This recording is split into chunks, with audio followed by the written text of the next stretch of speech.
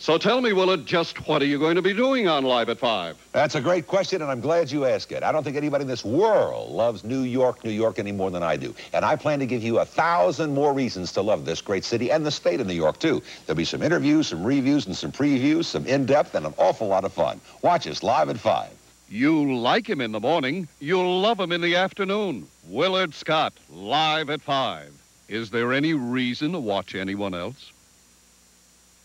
Well, with temperatures heading up into the upper 90s over the next couple of days, looks like the Big Apple's going to become the baked apple. With the temperatures falling as fast as the leaves, looks like we're going to have to issue a tweed alert. Unless you really bundle up out there tomorrow morning, you are going to know what it feels like to be a piece of frozen spinach in your freezer.